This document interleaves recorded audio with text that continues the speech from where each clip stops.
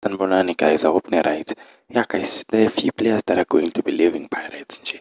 Yeah, on January, 15 million worth of players are going to be leaving Orlando Pirates. Favorable, people on the list, that are most likely going to leave. It's like Evanga. Evanga Uzohamba, it looks like he's going to leave because of game time.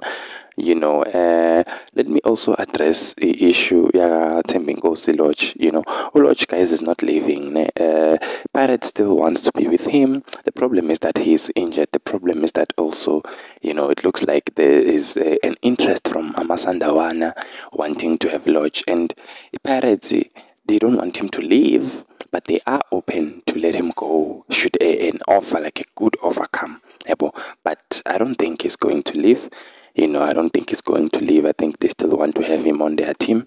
But some of the players that are, like the players that look like they're going to be leaving, it's Evanga, it's Zukumanja also, it looks like he's going to be leaving.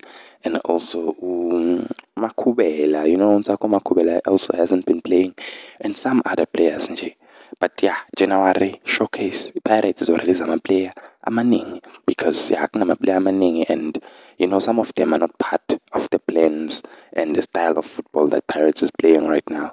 So Pirates will release a few players come January, and yeah, 15 million worth, of players.